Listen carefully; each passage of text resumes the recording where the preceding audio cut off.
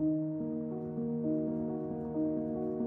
the sediment, on the bottom of a small stream on the foot of an ancient eroded mountain chain,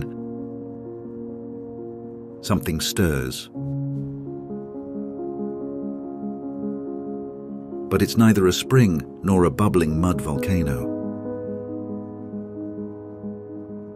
No, this eruption of fine particles is beating with the rhythm of life. A small creature is causing the movement, drawing in detritus for extracting morsels of food, and in the process exchanging the oxygen-depleted water that will otherwise suffocate it.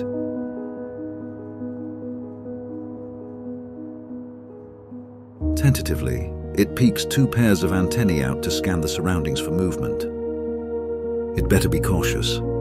There is a plethora of predators that will not decline an opportunity to prey on it. We will meet some of them later on. This is a freshwater amphipod. It is a juvenile, about 3 millimeters body length, so it's on the menu of most aquatic carnivores found in these waters. Amphipods are a fascinating order of crustaceans. They are composed of about 10,000 different species, most of which are found in the oceans. From tropical beaches to the coast of Antarctica, they have colonized the most challenging marine environments, including the abyssal plain and deep sea trenches. And they have adapted to freshwater, more closely related to shrimps and lobsters than they are to insects. Amphipods are a real evolutionary success story. Some species have even been able to colonize groundwater habitats. In contrast to their closely related cousins, the isopods, amphipods have a laterally compressed body. They also feature 2 pairs of antennae. Although you would think they have enough other appendages to do it, they also use their antennae for bringing food to their mouthparts. Upon closer inspection, their segmented body almost seems like a Swiss army knife of different kinds of limbs. Their scientific name also hints at that, meaning double or both feet. The first 2 pairs are formidable claws, which are surprisingly dexterous. Next are several pairs adapted to walking and anchoring, followed by shorter rudder-like limbs which generate water current, used for burrowing and also for swimming. What sets them apart from most other crustaceans is a structure called a marsupium, a brood pouch present in adult females. We can take a closer look at their reproduction in a future video. Freshwater amphipod species like this are difficult to identify precisely. Their populations are subject to a lot of change because of new species being introduced into our ecosystems via human activity. In some European rivers, for example, the native species has been virtually replaced with an invasive one some 20 years ago, which is now in turn being outcompeted by other, more recent arrivals. And other newcomers are putting in their claims. This North American flatworm species has been accidentally introduced in Europe. In spite of being far more primitive than the amphipod from an evolutionary perspective, it is a very capable predator. Without making any vibrations that the amphipod could detect, it creeps closer. And when the shrimp realizes that it is being attacked, it is too late. It tries to escape. In vain. Flatworms have only simple eyes, but they can sense vibrations, and they have an acute sense of smell. So in just a few minutes, others join in to feed.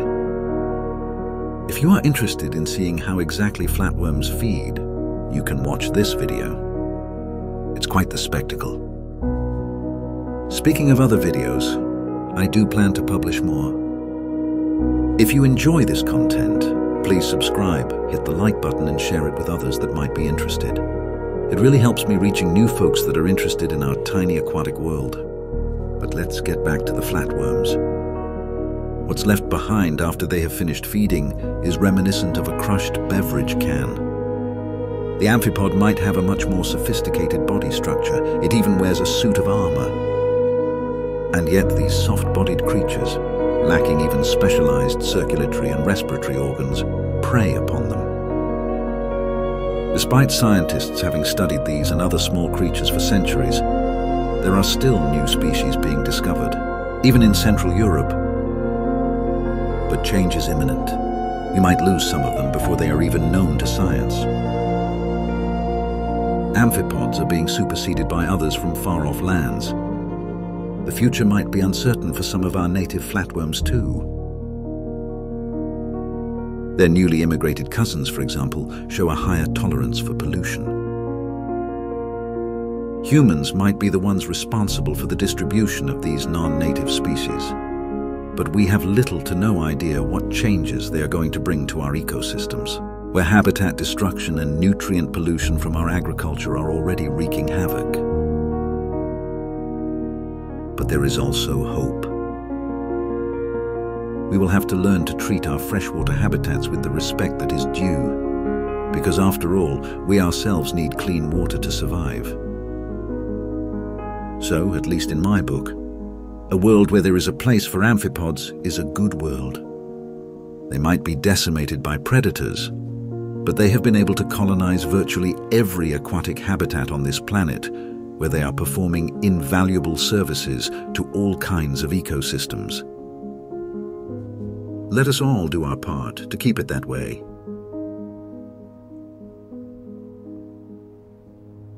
The algorithm thinks you might also enjoy these videos.